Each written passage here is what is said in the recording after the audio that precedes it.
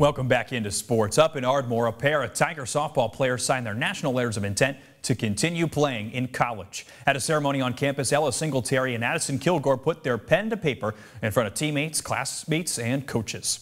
Singletary is signing with Tennessee Southern from the NAIA's Mid-South Conference. After thinking she wanted to go far from home for school, she changed her mind when she got on campus.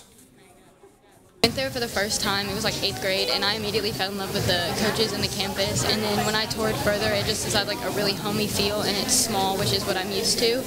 So it just felt like home to me. I just recently got hurt, so I'm so ready to just get back on the field and play with my team. Kilgore liked being close to home too. It helped her decide on Andrew College, a junior college in Cuthbert, Georgia. I really connected with the coach and one of the players, and it's kind of a small town like Ardmore, and it just felt at home. I'm looking forward to having to make decisions for myself and having to figure things out on my own and not having to depend on my parents as much.